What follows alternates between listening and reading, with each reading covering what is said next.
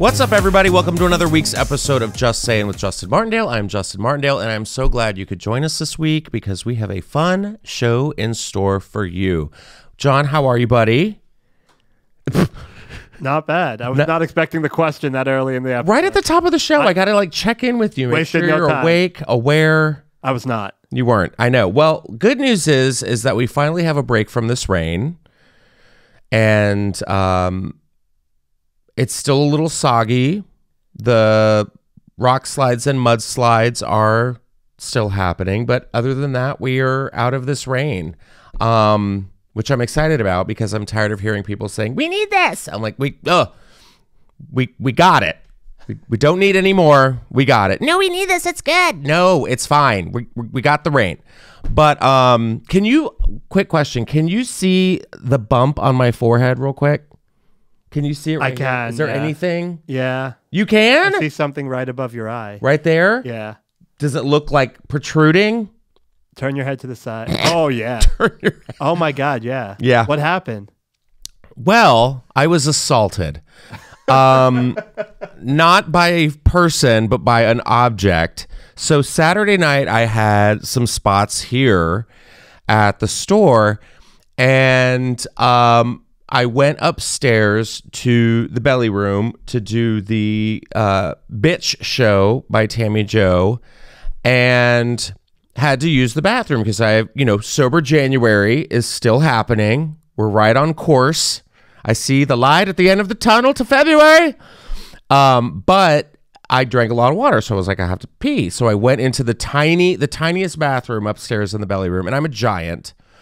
And I walk in, the door's open, and I'm using the urinal. Oh, yeah. And I'm using it, and Craig Conant comes in, and he's like, hey, man, what's up? And I look over to him, and I'm like, hey, man, while I'm peeing, and I'm like, hey, man, how's it going? And I turn back around, and as I turn, somebody has installed a protruding shelf, a big protruding shelf out in the middle of the wall above the urinal. It's not like high enough, so I turn back and hit the corner of my skull in the front of right above my eye. Thank God it didn't hit my eye. And I'm like, son of a bitch. Wait, they installed it while you were turning to say hi to Craig?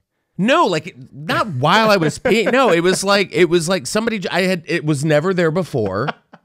Somebody decided like, hey, let's put a protruding shelf so people can put their drinks. But for the tall folk like myself, it needs to be a little higher. So I'm writing a Yelp review for the Comedy Store, and I'm going to say everything was fine Saturday night, but that little drink shelf needs to be a little higher. People came into the urinal, so people heard me, and they're like, are you okay? And I'm like, still peeing. I'm pissing in pain. And they're like, are you okay? And I'm like, get out. But like, yes, I'm fine. And yeah, left a knot on my head. And then I start freaking out. I'm like, oh God, this is it. I have a concussion. I'm going to go home, and I'm not going to wake up. I'm going to Bob Saget the shit out of this here. R.I.P. It does look. I hate to say it. It looks like hammer to the head cartoonish. Thanks. Like it's gonna go away. So it's gonna go away. It's not but like a part of your look, but it's like it looks very cartoonish, like you were hit with a hammer and it just grew out. Oh, thank you so much. I was, like what does Justin look like? Like when you hit someone in the face with a hammer, it's like that. In a cartoon. Yeah, what I'm saying. It felt like when it hit me, it felt like the ducks and the all that stuff was going around. I was like, whoa! I haven't been like hit in the face in a while, and I don't plan to in the inevitable future. But I started thinking about it. I was like, what if I go home and I lay down and I have a concussion, and I thought it was just like some little like, oh, I bumped my head, and then I also smoked a little weed. And I started thinking about it. I was like, oh God, like what if they put me on the Laugh Factory, like make God laugh? I was like, oh, there's nothing worse. I think that's what's keeping a lot of comics from killing themselves. Is the marquee. So whenever somebody dies, they put a marquee up. They're like, make God laugh. And I'm like, there's nothing I want more. I do not, when I pass, I don't want to make God laugh. I've worked too hard. Like, at least like put me off the clock, and like, I'm not like some like heavenly jester who's just going to be like, hello, God.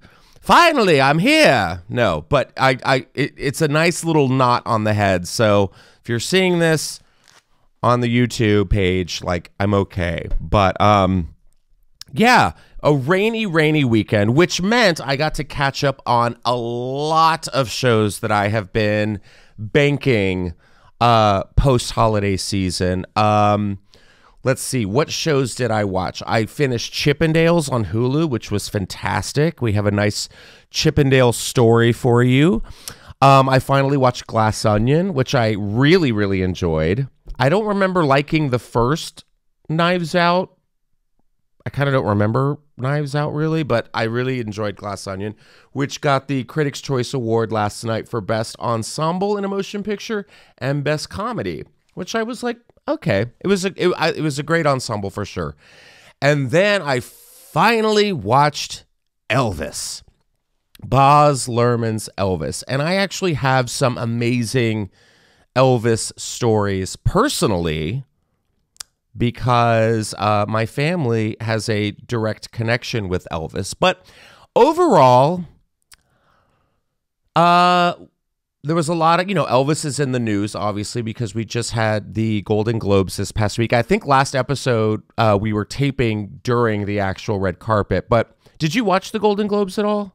Did you see any of the footage? No, I wasn't in. I saw the Brendan. No, that was a Critics' Choice. No, I didn't see the Golden Globes at all. Well, it was hosted by Gerard Carmichael, which. Oh, I saw some of those clips where the audience was just like, ugh. Yeah, it was a little like, The Scientology joke, I will say, it was funny. It was delivered poorly because he mispronounced her name. I think it would have hit heavier. Right. Agree. But I don't think anyone in that room was going to laugh at that. Well, I did think it was kind of funny that he did make that joke, and then he's like, and now from Top Gun Maverick, 2 stars. I was like, holy shit, he's bringing him up after that. I mean, some highlights for me were definitely Jennifer Coolidge winning. She was fantastic. A lot of people are campaigning for her to host the Golden Globes next year, which I would love, but also I think it would just be she would just get so off track, but which could be chaotically funny, which I think would be fun. Let's see what else we had. It's pretty much the who's who. Austin Butler won for Best Actor portraying Elvis. And then we had a huge loss in pop culture where Lisa Marie Presley passed away 2 days after the Golden Globes.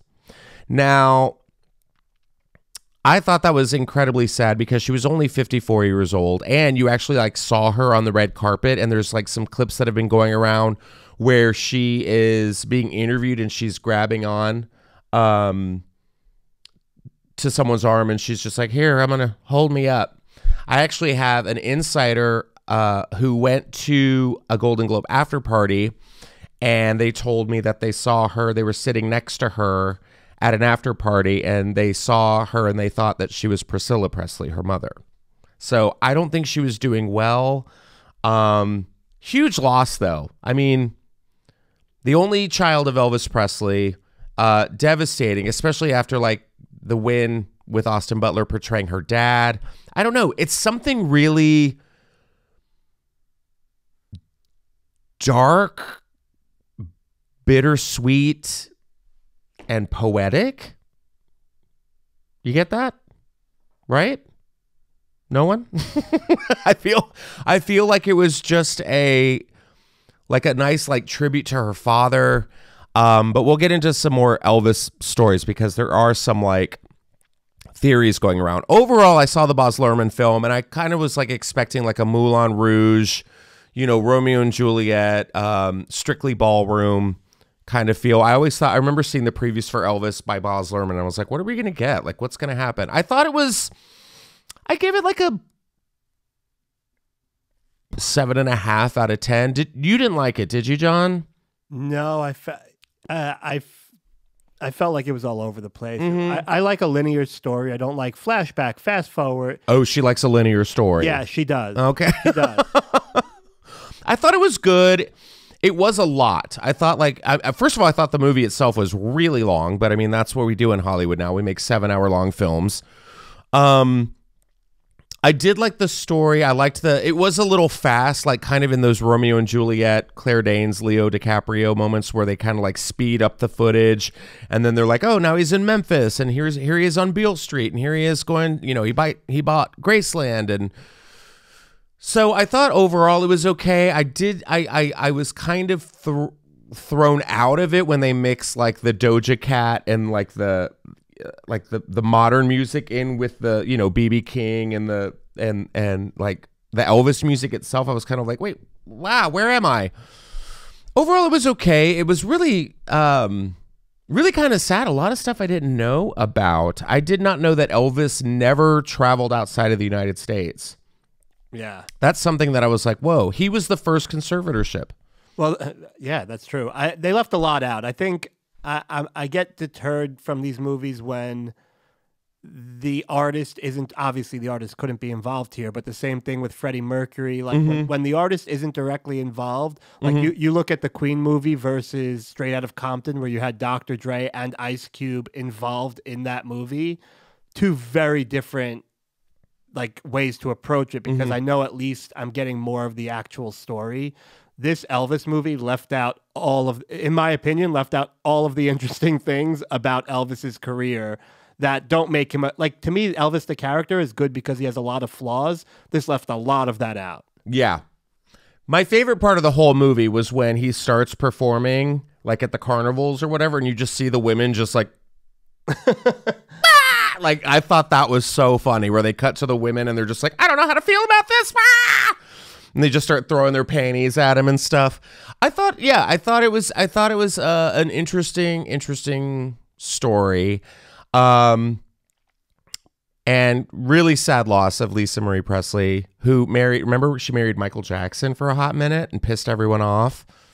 Do you remember that? Yeah. But I wanted to tell a little story about my family, which I think is kind of cool. So my grandmother actually went to high school with Elvis Presley back in Tupelo, Mississippi.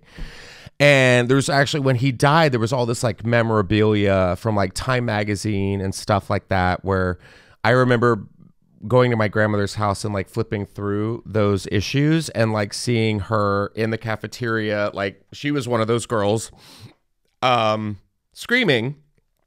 And I guess I get it from my grandma.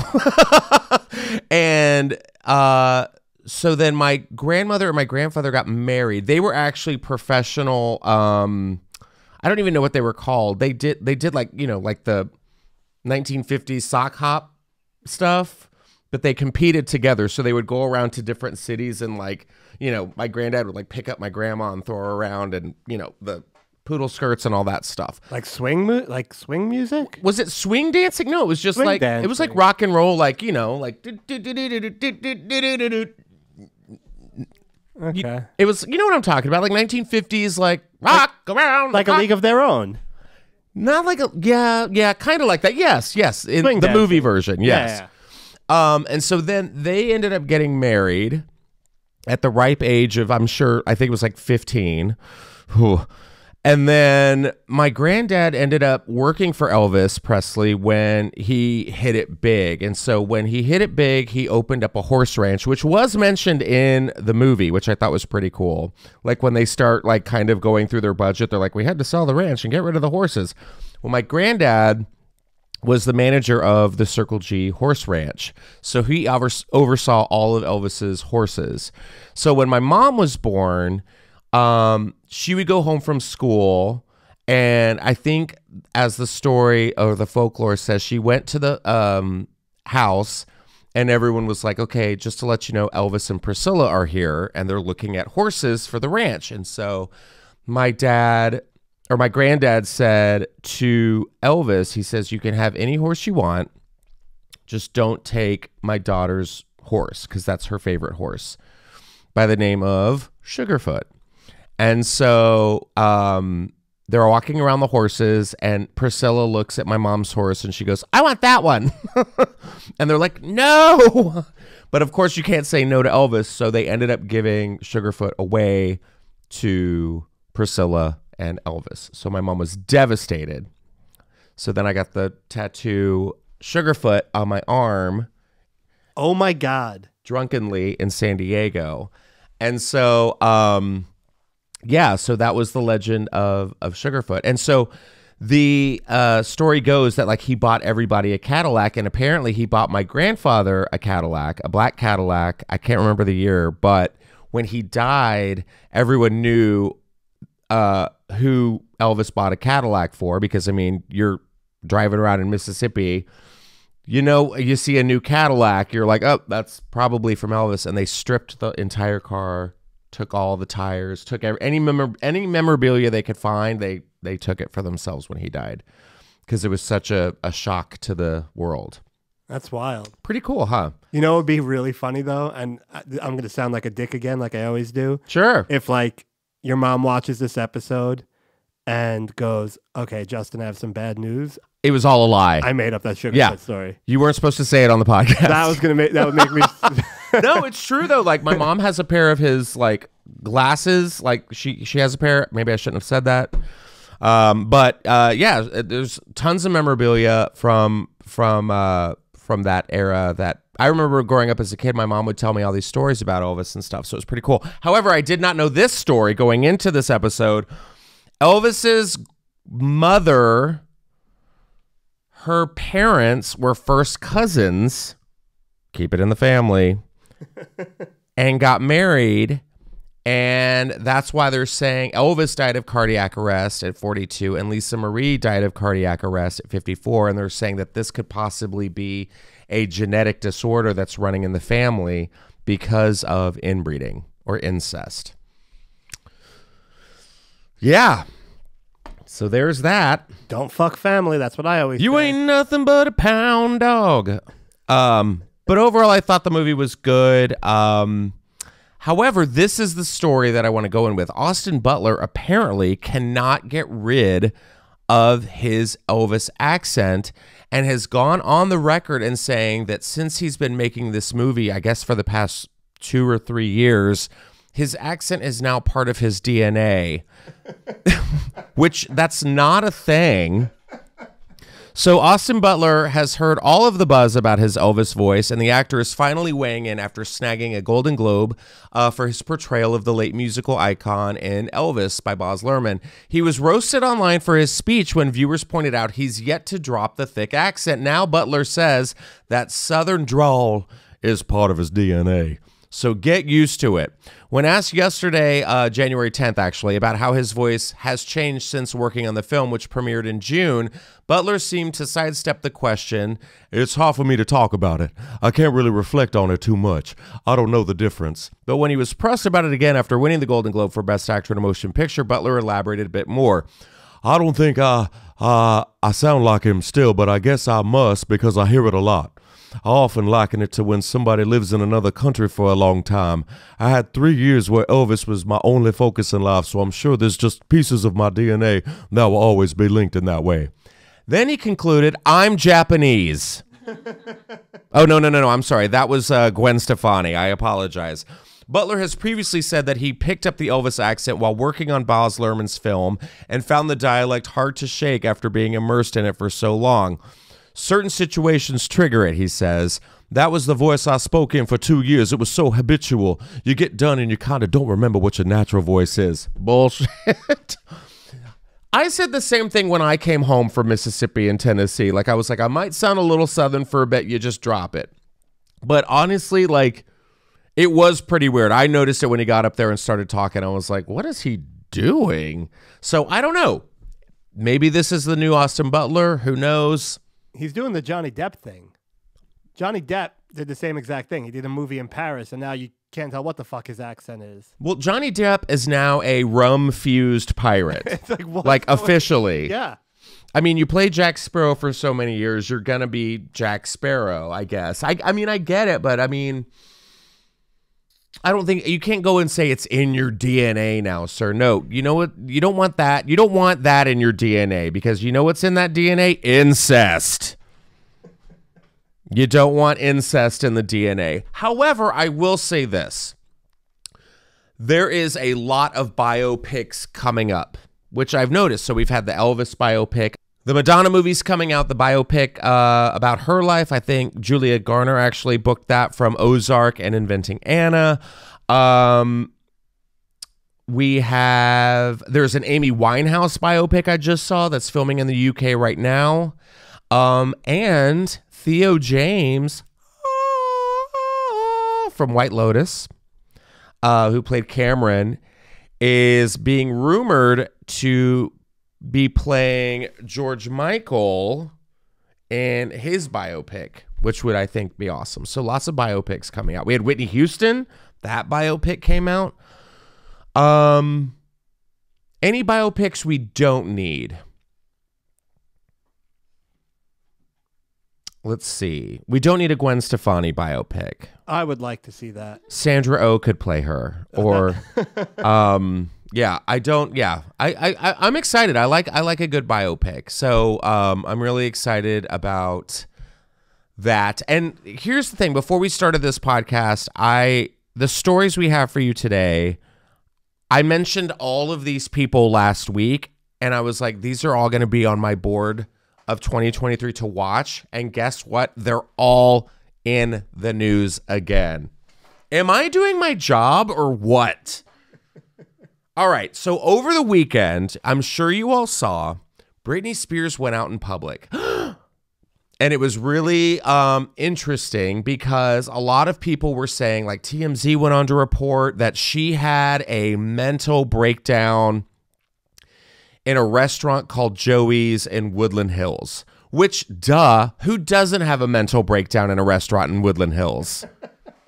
I mean, we've all been there. So there's video saying that she had a meltdown. She was speaking gibberish. And that her husband, Sam Asghari, got up and left her in the restaurant. Now, if you saw the clip, it was kind of a little weird because here's the thing. This poor girl, like, she can't go anywhere. She is officially the episode of Black Mirror. I believe it was called White Bear, where if you haven't seen Black Mirror yet, God, get into it. Get into it now. It's the best show. I think it's the best, one of the best shows ever. There's an episode called White Bear where this woman wakes up and she sees that everyone's just recording her from her phone. And I'm not going to give everything away, but that's what this was like for her. She goes to a restaurant. I'm sure everyone was gooped and gagged and they're like, oh my God, it's Britney Spears in a restaurant. They all pull out their phones like you do at a Joey's in Woodland Hills and start recording her. So she's just like, can I just have my pesto pasta, please? No, she's not having a pesto pasta. Britney's probably having like a blackened chicken fettuccine or a barbecue Southwest chicken salad. Sticking to my guns. I believe she did that. So now her husband, Sam, is saying, he says to Page 6 News today, that's not what happened. Let me break it down for you. Britney Spears' husband shut it all down, that she did not have a meltdown. He took to his Instagram stories. Can we stop taking to our Instagram stories? Like, just be a person and just be like, you know, release a statement to the news and be like, that's not what happened. We don't need to see you in the moment all the time, you know? Especially when it involves like your wife and like her reputation. Maybe don't take it to your Instagram stories. So he took it to her Instagram stories on Saturday night to defend his wife, saying, don't believe what you read online, people. And we have a nice little picture of them. He's really holding on to her there.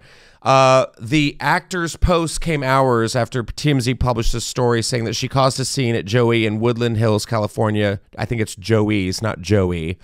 Eyewitnesses claim to the website that the Hold Me Closer singer, which is still the worst song, Hold Me Closer, was acting manic and talking gibberish, prompting the former personal trainer to, quote, quote, storm out. So this is her at Joey's. However, a video obtained by TMZ appeared to contradict the eyewitness account, simply showing Spears shielding her face with a menu while another patron filmed her on a cell phone in the middle of the establishment. So the footage notably did not show Spears incoherently or Asghari leaving in a huff. A manager at Joey's previously told Page Six that they could not disclose any information about the celebrity couple's headline-making visit. I don't think she was. But now someone has come forward, an employee actually has come forward, saying the disruptor wasn't Britney. It was the diner who taunted her by taking a video without consent. The staffer explains that Spears was understandably upset and that Asghari only left briefly to get his car, but he did not storm out. I believe this. And then she took to Instagram like she does. Y'all don't even know me. Y'all don't know me. So she posted an Instagram video, which I'm sure everyone saw. She's given the middle finger, which, by the way, can we stop taking pictures where we're flipping off the camera? It's so basic. It's just so dumb. Like, I just see, like, I've been seeing, like, a lot of people just being like, ugh. I'm like, what are you doing? Come on. What is it, 2019? I'm so hardcore. Shut up. Oh, yeah, look how rough you are. So she's pissing off people. So she puts the middle finger up and she writes on Sunday night, I know the news is all hyped up about me being a little drunk at a restaurant. It's like they'll be watching my every move, y'all. I'm so flattered they talk about me like a maniac, then have the balls to talk about all the negative things that happened in my past. The Grammy winner spent nearly 14 years in a conservatorship, which gave her now estranged father, Jamie Spears, control of her personal, medical, and financial affairs. So, you know what? The poor girl can't even be free. You know, let her go. You know what? This would never happen in a Cheesecake Factory. That's true. Yeah. I think in a Cheesecake Factory, I think if Britney Spears walked into a Cheesecake Factory, I wouldn't even question it. Nobody's taking video, and you're in a Cheesecake Factory. No one wants to take video in a Cheesecake Factory. There are bigger things going on. Oh, yeah. I went to IKEA this weekend, and I was like, oh, God, I hope no one sees me. the one by me in Burbank? The one in the bank. The worst escape room I've ever been in. Mm-hmm. It just doesn't end. It's an escape room for sure. There's fluorescent lighting. You feel like you're in that show Severance. Like you just see like a bin filled with like toilet brushes. I'm sorry, Slugensflagens. And you're just like, how do I get out of here? All of it, like the arrows that are projected on the floor at one point just all start meshing together and you can't get out. Then out of nowhere, you'll just hear a scream from like over here and then over there. And then I also smoked a little weed when I went to IKEA. Maybe that was my fault again. But there's, the little showrooms in the IKEA? Yeah. So they're like, oh, here's the living room that you could make or whatever. So I walked in at one point and I turned the corner and there was a woman sitting on the bed. And in my head, I thought, get out of my house. It was weird because you just feel like you're in this like environment of like, oh, yeah, this could be like, I could be in this space. And then you turn the corner and someone's just like, ah! And you're like, oh God, how'd you get in here? So, yeah, I get it. I wouldn't want somebody like seeing me at like I don't know, a Chili's I would be okay with. A Texas Roadhouse I could do, but like, yeah, IKEA or like an Arby's. Oh no, don't take my picture. This is my secret. I'm taking with me. We have this next story. Demi Lovato, or as I call her, Demi Gelato, was in the headlines again. It's been a while. We haven't heard from Demi in a while. But I thought this was kind of cool because Demi is like now what is it now? I think she's a she again. She went back, right? She's a she, yeah. Demi's a she. I think she was like, my pronouns are out of control. I'm going to go back to she. So thank God. So Demi's pissing off all these people. We'll call them Christians because this is the article. Demi Lovato poster banned for being offensive to Christians. She's pissing off Christians. Her album, which is called Holy Fuck. Mommy don't know that it's getting hot in the body shop. There's a whole moment happening right now with like weird, like Catholic opera, I guess. Sam Smith and Kim Petras, and now we're like embracing this weird like rock and roll religious horny vibe, which sure, let's get a little rock and roll. I like a little bit of punk. So her album is called Holy Fuck, and the poster, she's wearing a bondage style outfit and lying on a crucifix shaped bed. It has been banned for causing offense to the Christians. The title of the singer's new album, Holy Fuck, clearly alluded to a swear word. I just said it. And together with the image, linked sexuality to a sacred symbol the UK's advertising watchdog found.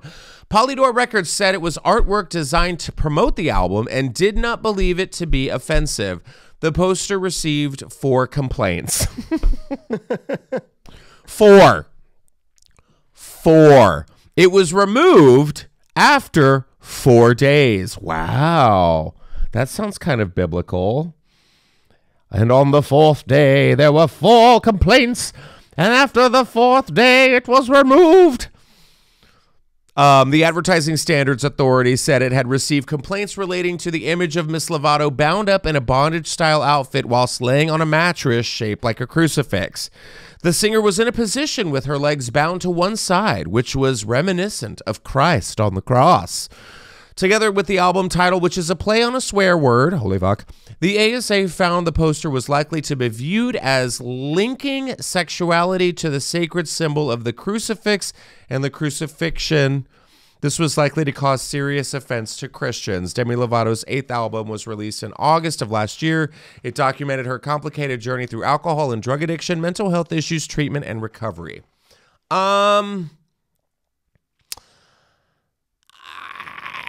I don't know what to say because, like this next phrase says, the singer's not the first to spark controversy in religious circles. Madonna's Like a Prayer video was condemned by Christian organizations as blasphemous when it was released in 1989.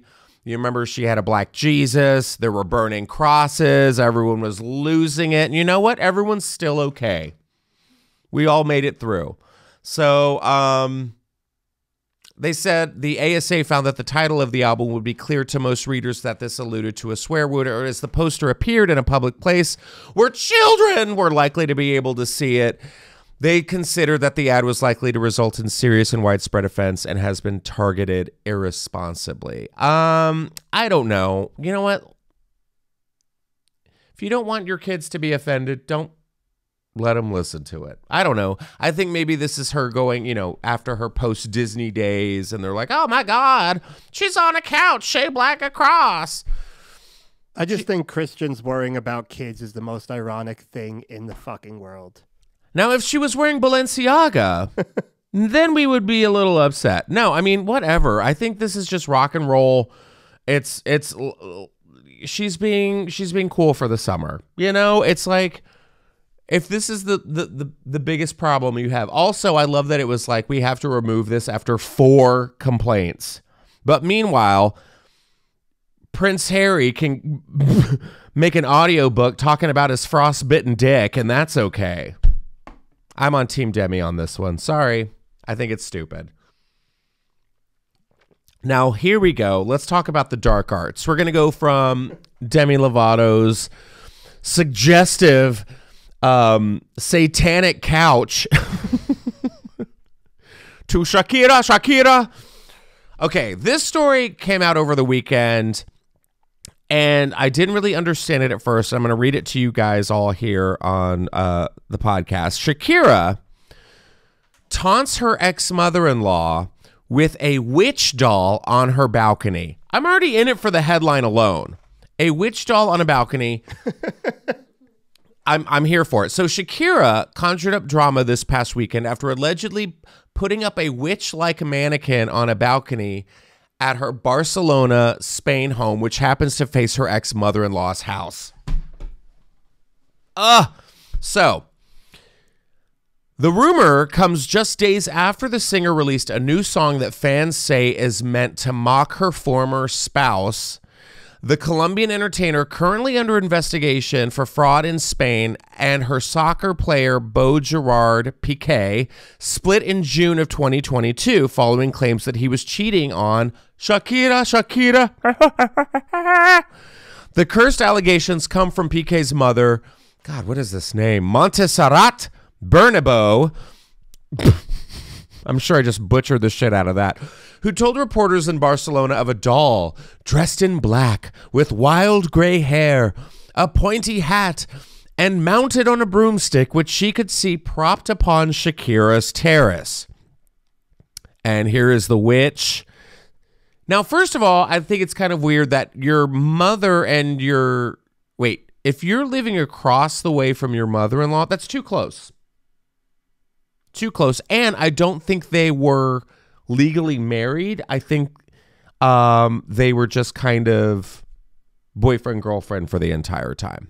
But one reporter said that the ex-mother-in-law was worried the singer was doing something else with the doll. Like what?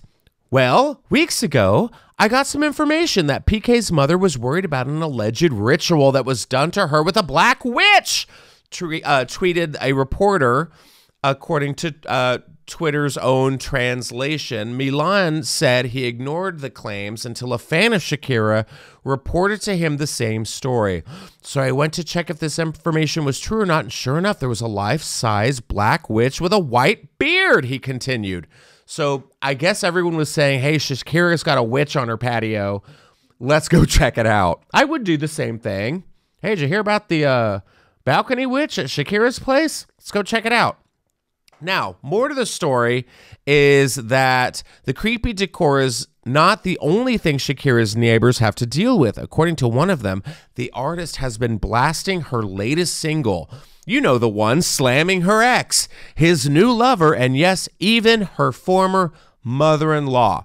So one of the lyrics in the song is, "You left my mother-in-law as my neighbor, with the press at the door and the debt in the treasury." You know, like those those lyrical gems. The post reached out to the Hips Don't Lie singer for comment. Meanwhile, followers of the story on social media have been stirring the pot since the photos were posted.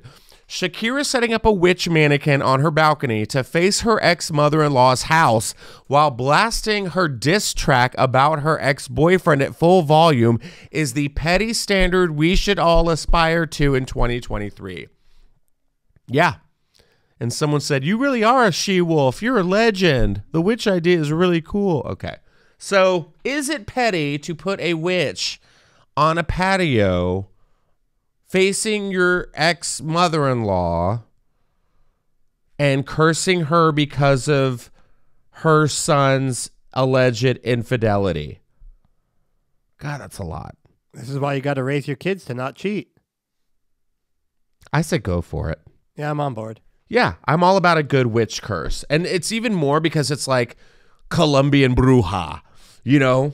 It's not like an Americanized witch. This is like Colombia witch. Like those like this is Latin witch. Latin witches mean business, you know? You're going to get into some like Santeria and like La Llorona, Yolanda Saldivar. Oh, those Latin witches, they mean business. So if I was Shakira's mother-in-law, yeah, I'd move. I don't know. I feel I think Shakira could step it up a little bit. Maybe like leave a goat on her doorstep, or maybe some like Blair Witch sticks all around like her apartment. You know, ante it up, Shakira. Speaking of witches, Madonna is in the news again because she is embarking on a career spanning 40 years. It's a 40th anniversary tour. The global trek will celebrate Madonna's deep catalog of hits, sources tell Billboard. Madonna is planning a massive anniversary tour later this year with her longtime concert promoter, partner and producer Live Nation, and music manager Guy Oseary. Sources tell Billboard. The 64-year-old pop icon will perform music from her entire catalog dating back to her 1983 self-titled debut album through her most recent studio album, 2019's Madam X. Still haven't heard it.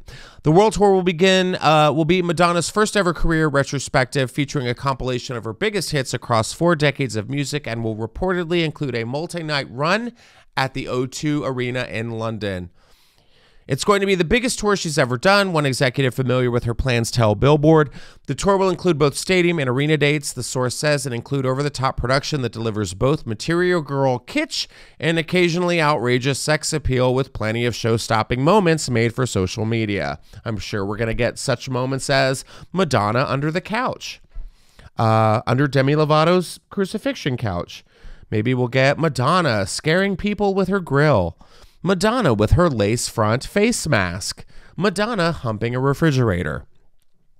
The tour buzz comes just after months after Madonna released her career-spanning compilation album Finally Enough Love, 50 number ones spanning her entire dance club career, featuring remixes by top producers, including 20 rare recordings officially released for the first time.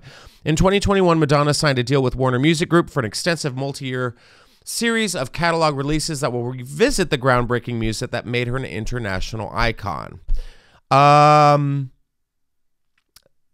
I think this is going to be good for her. I think it's going to be expensive as shit, because I mean, let's be real. It's going to be Madonna. She hasn't gone on tour in a while. Madonna will have no shortage of songs to choose from. That's for damn sure. With 57 titles charting on the Billboard Hot 100, 38 top 10 hits, and 12 number ones, including Vogue, Music, released a decade apart and spending 24 weeks on the Hot 100. Borderline from 84 spent 30 weeks on the Hot 100. Take a Bow, which held number one for 7 weeks. So are we excited for a 64-year-old Madonna tour? Yes. No. But I'm not paying tickets for it. There are only a few people I'll see after they're 60, and those are people that are sitting down playing music. So that's Billy Joel, Elton John, or someone who's not going crazy around the she's not even close, but like Celine Dion, who's not going to be running around dancing on the stage. She's just there for the voice. Madonna, she's going to pass out on stage. I don't think she'll pass out, but remember there was the clip of her. I think it was it went viral. It was from her. I think it was from her Madam X tour, where she went through her weird matador phase, where she was like, "Oh, I'm going to dress up like a matador," and she went up the stairs and they tried to rip her cape off, but the cape didn't come off, and they pulled her off the stairs. She's like, "It's a celebration," and you just see this woman fall down. I feel like if that happened to her now, it would be the end scene from Death Becomes Her.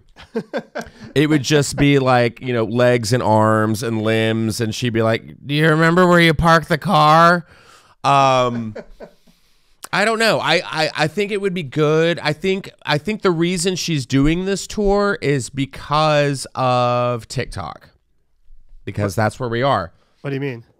Because while we were on lockdown, Madonna got on TikTok and she kind of introduced the younger generations to her songs. My favorite Madonna song, Frozen, from 1998, which was from the Ray of Light video, Ray of Light album rather. So Frozen, she resampled, or she let TikTok make that a sound. So it was like the, and everyone was using that in their TikToks. And then I think she, a couple of her older songs have now gone back into the more popular music. Same thing happened with Kate Bush, Running Up That Hill. Song from the 80s, it came back hot. And now Bloody Mary by Lady Gaga has officially entered the charts this week, which was from her album 10 years ago. Bloody Mary is now number one thanks to Wednesday, the Netflix series. And they sampled Bloody Mary in the Wednesday dance number. God, good at my job. I'm sorry. You know who else is great at their job? This woman. So over the weekend, this story kind of blew up, and I didn't understand what it was about or what it pertained to. Did you see any of the memes that were going around about this next story? They were pretty amazing. They were, and I was like, who is this? And my brother... I have family in Tennessee. This actually happened in Tennessee. Big Tennessee episode this week. We go from Elvis to this troll. This woman. Okay, I just have to read the headline.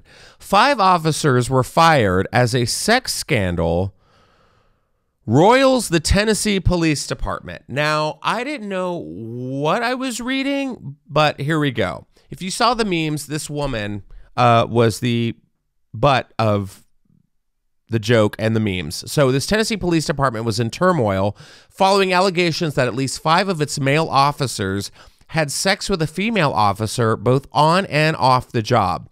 So far, 5 officers have been fired and 3 more have been suspended without pay as officials in the Nashville suburb of Laverne investigate the allegations against the 60-person police department. This situation is unacceptable, and as soon as it was brought to our attention, it was immediately investigated and action was taken upon the individuals involved. Our top priority moving forward will include rebuilding the public's trust. The accounts of Laverne police officers were in an internal report about the department's investigation. The officers spoke about sharing cell phone photos of their genitals, having sex in the police station on duty, and taking part in Girls Gone Wild type parties. The actions of a few do not represent the department as a whole, no pun intended. Davis said that despite the firings and suspensions, we have sufficient staff to cover all our patrol shifts. So apparently this woman just like gangbanged her entire department? I don't think it was at once. I think she was just fucking around. Or maybe it was. Girls Gone Wild got pretty wild. But I mean, yeah, but like Girls Gone Wild, no one's talked about Girls Gone Wild since like 2000. Yeah, since we got rid of VHS tapes. Maybe they're still around in Tennessee. Oh, that's true. Probably. So Megan Hall, the female officer at the center of the scandal, she's been fired. Also sacked were Sergeant Lewis Powell, Sergeant Henry Ty McGowan, Detective Seneca Shields, and Officer Juan Lugo Perez. So, and this is her? So that's her. Looks like and she's from Tennessee, but she's more of someone. She's more of 4, I see. This girl boned her entire department. You know what? Good for her. Why can't, do you know how many people I know like at restaurants, like staff members who are all just like boning each other? And there's nothing done about that. A lot of them were at Joey's restaurant in Woodland Hills. Those sous chefs, man, I tell ya, they get into some kinky shit. Oh, I'll show you a scampi fettuccine. I don't know. So she's been fired. Oh, wait, there's more. So apparently this woman's married. Oh, no. Yes. No. She's married and got caught boning her entire department. And her husband is saying he's going to stick by her side. Oh. I know. I wonder what he looks like. And I don't want to hear stick by her side after like she's been caught gangbanging her entire patrol. I just love that she looks like she's waiting for a high five. I mean, to be fair, this woman looks like Chip, the teacup from Beauty and the Beast that came to life. That's at least what I think. But also now I don't want to think of Chip getting gangbanged. That's just weird. That's a cupboard I don't want to be opening anytime soon. But I guess we'll just keep following this story. And Tennessee, get your shit together. Jesus.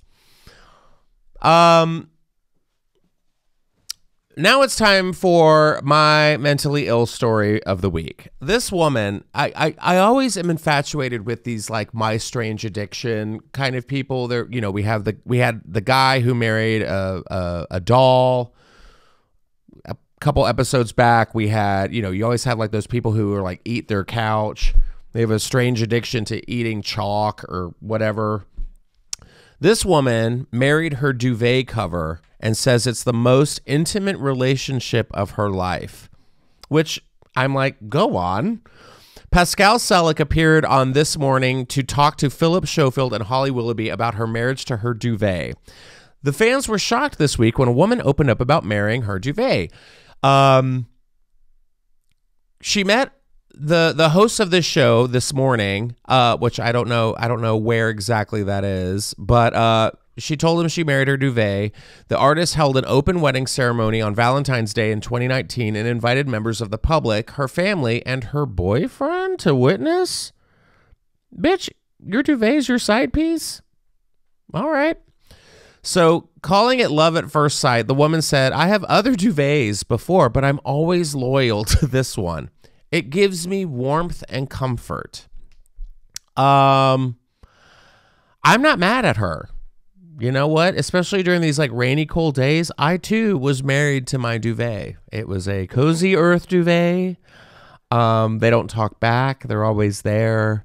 They warm my feet. And she says it's always there for me in time of sadness and happiness. It's definitely not sexual. It's just like a friendship. I hope it's not sexual. God. How did she somehow make it sound worse? I know. She's like, my duvet's just there for me. We're not boning or anything. There's not a train being run on me, Tennessee. She went on to say her boyfriend completely understands her relationship with the blanket. Johnny, my boyfriend, understands I'm marrying the duvet for art. Oh, okay, now it's for art. And to come across a message, we have a really loving relationship. He's not jealous of my duvet. In fact, he's very proud of me. My duvet is a single at the moment. When I get married, it will get a double. What? After confused looks by Philip and Holly, Pascal explained the relationship with her duvet is not sexual but close. The wedding was in fact an art project highlighting loneliness in society. She added, it's kind of a message around Valentine's people. What do you mean Valentine's people? Valentine's people. People can also, they feel sometimes a little bit lonely. So it's like, actually, you know what? Take some time for self-worth, self-care, and have some time under your duvet and marry your bedding. Why not? Everybody loves their duvet. The service was followed by a wedding reception at a art house, and during the celebration, Pascal cuddled into her duvet for their first dance to Dido's Thank You, which was performed by a local band. Is this a picture? This is the wedding reception, which I'm not mad at. I can't be mad at this. This woman is comfortable in her duvet. They look happy. You know what? If I was married to my duvet, which who says I'm not? My first song would be Sade. This is no ordinary love because I'm married to my bedding. By the way, happy birthday, Sade. It's her birthday today. What happened? Like, I'm just sitting here. What happened after COVID? Everyone lost their goddamn mind. We had a guy who wants to be a dog. A girl's marrying her blanket. Mm-hmm. What's happening? I'm just saying that people are bonkers, and that's what we're here for. Because every week that goes by, I'm like, what crazy story am I going to find in the news? And then it'll be like, local woman finds new skin regime putting her own feces on her face. And I'm like, well, here we are. I think people just lost their mind. This isn't as bad. I mean, if her boyfriend's in on it, if there's like I like a good like throuple with a duvet. It's harmless. And also I feel like the word throuple sounds like a thread count. You know? What's the throuple on that? Oh, it's 500. Is walking to Bed Bath & Beyond. Where are the fuckable blankets? She's not having sex with the blanket. Oh, sorry. If there was sex with the blanket, then I would be like, okay.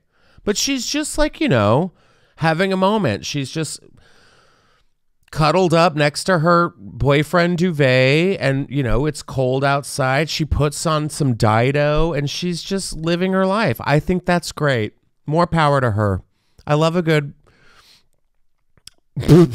What is this saying about me? Am I turning into one of my own stories? Yeah, I don't want any power going to her.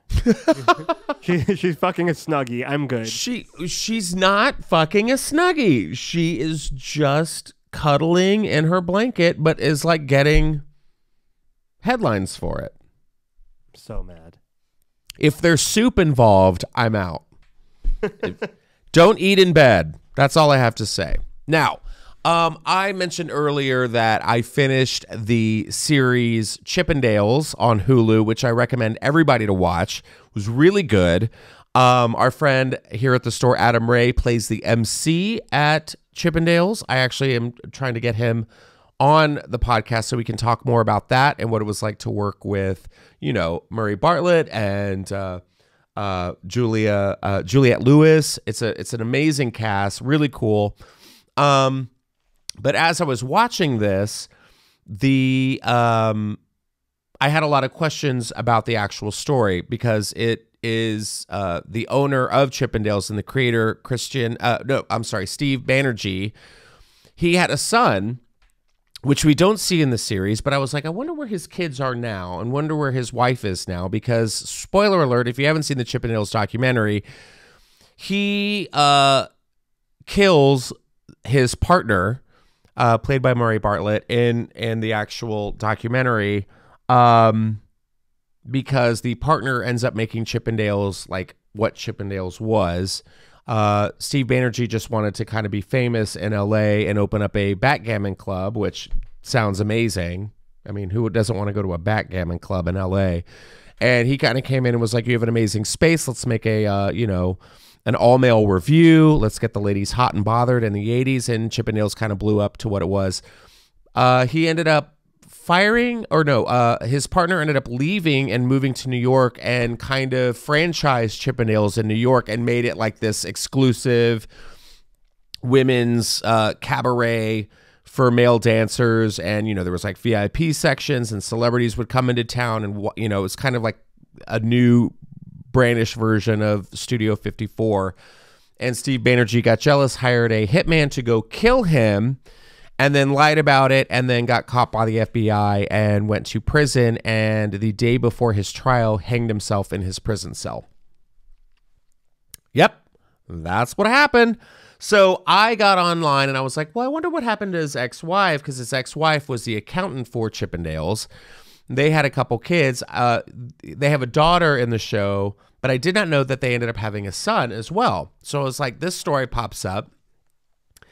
And it's now about how Steve Banerjee's son, the owner, is now a stripper himself. Keep it in the family, just like Elvis's grandparents. Now, this story, I'm going to read a little bit. If you scroll down here, his name is Christian Banerjee. He says that stripping is not a job for him. It is a spiritual calling. Okay? It wasn't the fact that he wanted to be a stripper. It was his destiny, Banerjee, 31, told the Post. It wasn't like I saw Magic Mike and wanted to emulate what I've seen. This came from a much deeper place in my soul. After all, Banerjee is a striptease scion. In 1979, his late father, Salman Steve Banerjee, a paunchy but ambitious immigrant from Bombay, India, turned a Los Angeles bar over here on Overland into a male stripper den called Chippendales. He took it to dizzying heights in the 80s, raking in millions in international tours and merchandise. Nobody was brave enough to send out male strippers, and nobody monetized it like my father did, said the Huntington Beach, California resident who launched his own company, wait for it, Strippendales, in early 2020. Unlike his dad, who was in on the business side, Banerjee is also the gyrating talent. Oh, so it's just one Strippendale. Justin Strippendale. I will only be referred to as that from now on. But behind his family legacy, the G-strings and glossy camp veneer of the 80s beefcake phenomenon is a bloody tale of greed, arson, FBI informants, and murder. So the documentary, if you want to check that out, is called Secrets of the Chippendale Murders. It's on A&E. I think there's actually another one on Hulu. But here he is. This is Christian Banerjee. This is his dad, Steve. As his nightclub, which was crawling with shirtless men in bow ties and cuffs, became a huge draw in L.A., he hired Nick DeNoia, played by Murray Bartlett, an Emmy-winning children's producer. He whipped the group of hunks into dazzling Vegas-esque trope and suggested opening a Big Apple location. He proposed a deal which jotted down on a napkin. Okay, here we go. This is what I wanted to say. Napkin contracts are having such a moment now. If you've seen The Glass Onion, if you've seen Chippendales, if you've seen Baz Luhrmann's Elvis, they all have one thing in common: contracts written on napkins. Am I wrong? You're not. Right. It's weird. I saw like all three of these over the weekend during the rainy monsoon season while I was not having sex with my duvet. And I was like, wait a minute. All of these have contracts written on napkins. Stop doing that. Nothing good comes from a contract written on a napkin. Get a lawyer involved and do it like an adult. So yeah, they wrote this contract out, and Nick DeNoia used some verbiage that was not familiar to Steve Banerjee because he was from India. So his English wasn't like, very well. He didn't like know legal terms, and he ended up like writing on this napkin that he was going to get 50% of the company. And Nick was like, well, actually, I'm going to take a little more, and you're not going to know because we wrote this agreement on a napkin. So stop writing your agreements on napkins. So fed up Banerjee decided to have Nick DeNoia killed, enlisting pal Ray Colon, who hired a junkie named Louis Lopez to shoot him. He walked into his Midtown office in Manhattan, shot him in the face. The case went unsolved until this was what I thought was weird. An emboldened Banerjee then put out a hit on two members of the rival troupe Adonis, Men of Hollywood, out in London, and that's when the FBI found out about it because it went sour. And the FBI found out that he was trying to assassinate the competition, so to speak.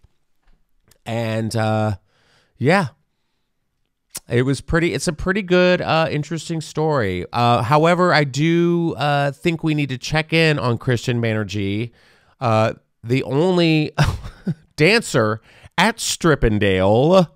Shouldn't even be called Strippendales, just one Dale. And what a time to start a stripping business, because we all know how the beginning of 2020 went. Are you doing Zoom strips? You just like, hey, my Venmo is. But yeah, I'm kind of interested to see how that goes. If we do see a Strippendales, which we probably aren't. And is it full nudity? Because Chippendales was not full nudity. It was just like G-strings and, wet women. I like to call that just enough nudity. Just enough nudity? Yeah. I don't know. If it's Strippendales, I feel like 2023, you need to go full nude. You know what? There was a place in Atlanta, Georgia called Swingin' Richards, which was called Swingin' Dicks. And it shut down, RIP, during COVID. And I went there once, and I remember being there with like my buddy Julie Goldman, and we were doing a show in Atlanta, and they were like, you got to go to Swingin' Richards. And I was like, all right. And we went in there, and like, you see like guys dancing, and you're like, okay, they're just like go-go dancers. And then all of a sudden they're like getting butt naked, and you're like, oh, wow. And I was that bitch who decided to be like taking a picture of Britney Spears and Woodland Hills. And they were like, sir, delete that. I'm like, yeah, what am I doing? What am I taking a picture of? You're that guy. I was that guy in a female strip club where they get fully naked. But Swingin' Richards was a shit. If you ever had the chance to go to Atlanta and go to Swingin' Richards, it was a good time. All right. So we're going from swinging dick to a woke dick. This week is MLK Day, was celebrated this week, and this story is kind of blowing up the internet. So I've seen it for the past couple of days. A $10 million MLK statue was just revealed, and I believe the city of Boston, and people have lost their minds, especially Coretta Scott King's family. So this statue was unveiled for MLK Day, and a lot of people don't know exactly what they're seeing. So the story reads, this statue that cost $10 million was just dedicated to Coretta Scott King and her iconic civil rights leader husband, Martin Luther King, in Boston, with a cousin claiming, "It looks like a penis. I have a peen." The massive bronze piece, careful there, Tennessee, relax, titled The Embrace, features two sets of arms holding each other, an artistic interpretation of the classic photo of Coretta and hubby Martin Luther King Jr. hugging after he won the Nobel Peace Prize, no pun intended, in 1964. The mainstream media was reporting on it like it was all beautiful because they were told they had to say that. Seneca Scott, Coretta's cousin, told the Post by phone Sunday, referring to the new artwork on the Boston Common. But then, when it came out, a little boy pointed out, "That's a penis!"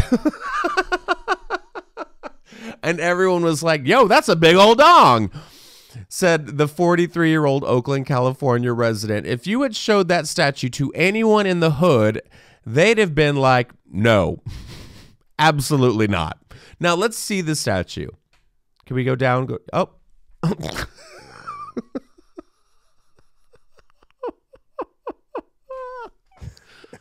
What do you, I mean, I see it. I see it. Here, go up a little bit. Well, this is what it was supposed to be, minus the bodies. It was supposed to be this hug, an embrace. It's called The Embrace. So,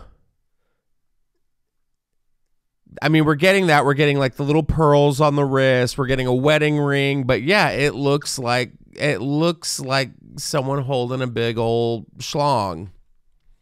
Yeah, and it doesn't help. Like, people were taking pictures from different angles, and it looks worse and worse from each angle. Mm-hmm. Look, it's so bad. I mean, that's not bad right there. From that angle, that's the only passable angle where it doesn't look like a dick. Yeah. But let's go down. I want to read a little bit more of this. Whoa. Go back. No. Hold on. Right at the, go right here. Yeah. Okay. So wait, go up. I want to see who's he. He. Oh, is this the cousin? Okay. Yes. Okay. So the cousin wrote scornfully in Compact magazine, $10 million were wasted to create a masturbatory metal homage to my legendary family members, one of the all-time greatest American families. Seneca told the Post that woke culture allowed the expensive abstract experiment to come to fruition. Members of the King family last week unveiled the artwork near where MLK and Coretta first met in college. Let's see. Martin Luther King III approved the piece, which was designed by conceptual artist Hank Willis Thomas for the organization Embrace Boston. The artwork's funding was the result of a public/private fundraising partnership, the city of Boston said on its online site. It's unclear how much public money may have gone into the sculpture. When we recognize that all storytelling is an abstraction, all representation is an abstraction, hopefully it allows us to be open to more dynamic and complex forms of representation that don't stick us to narrative that oversimplifies a person or their legacy. And I think this work really tries to get to the heart of that, the artist says on their website. But Seneca, the relative, says, if you went through all of that and that's what you came up with, something's wrong. Online critics were harsh too, including some who agreed that the work was pornographic. Oh, no, wait. Online critics were harsh too, including some who agreed that this work was pornographic. This is awful, the British rapper and podcaster Zuby, added in a tweet. Thanks, Zuby. And I feel like the other people who were offended were 4 Christians from the UK who banned this sculpture. It's not bad. Look, it's also like in the shape of a heart. You know what? People just want to be upset about it. Wait. What was that? Here we go. Seneca's grandfather was one of 25 children of Jeff Scott, the son of a slave who became one of Alabama's wealthiest black landowners, Seneca said. His grandfather's brother, Obadiah, fathered Coretta, whom Seneca said he met once at a family reunion before her 2006 death.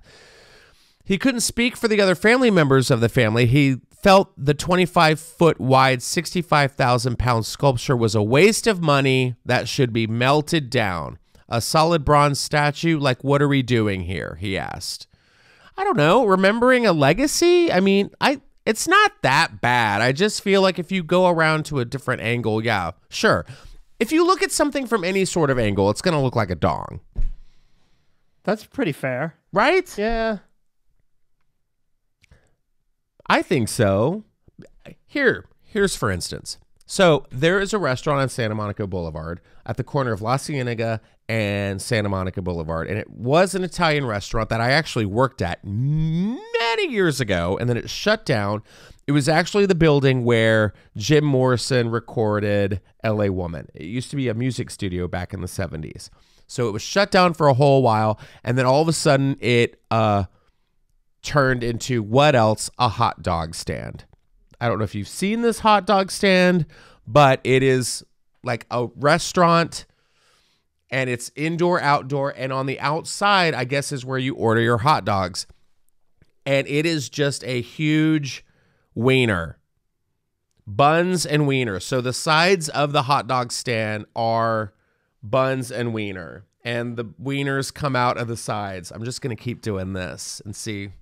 Oh, yeah. So the wieners come out of the side of the buns. Now, every time I drive by there, I'm always like, okay, I want to know how many gay boys from West Hollywood or straight people, whatever, are leaving the bars from West Hollywood and walking home and are taking pictures of this dong and are putting it in their mouth, try to put it in their butt, whatever they're doing, just to get that picture and be stupid and silly. Now, I'm telling people, don't do this to the Martin Luther King statue because then you're going too far. But I think it's a great piece. I think anything, now I felt weird saying this is a great piece because now I'm like, oh. Do I think it's a waste of money? Sure. But you know what? What isn't a waste of money these days? But how do I end with this? Being like, here's to the legacy of Martin Luther King. Don't hold that dong too tight. How do I end this? Melt it down. How do I end this? Wait, melt it down? Just melt it down. Melt it down? And do what with it? I don't know. That's what they said about the bronze statue. That should be our closing line for every episode. Melt it down. Yeah. Have you seen the stories we covered today? Just burn it all. I mean, yeah, there were some good stories. I mean, I thought we really touched on some moments. We had Elvis, you know, we had some family history. Demi Lovato's pissing people off again. Shakira put a witch on her balcony. A woman married her duvet. I think nature's on its way to healing. You know, we put up a nice bronze dong in memoriam for MLK Day. I think we're doing okay so far. What a way to kick off the year. I mean, yeah, and it's only January. It's only January. Let's see. Let's see. Do you know what else I thought? I thought today, I went, oh, God, I missed Groundhog Day. Groundhog Day is not until like February 2nd. I was like, oh, shit. But like, I think I'm the only person in this country that was like, oh, God, I missed Groundhog Day. And here's something. Are we still allowed to call them groundhogs? I don't know. Is groundhog offensive? Don't know yet. We'll find out in February. But for now, that concludes this week's episode of Just Saying. Make sure to hit that subscribe button wherever you get your podcasts. Please leave us a review and rate us. We always love to hear from you. And hit me up in those DMs. Follow me at Justin Martindale on Instagram. If you want to get a story on the air, hey, hit me up. Maybe it will. We'll see you next time on Just Saying with Justin Martindale.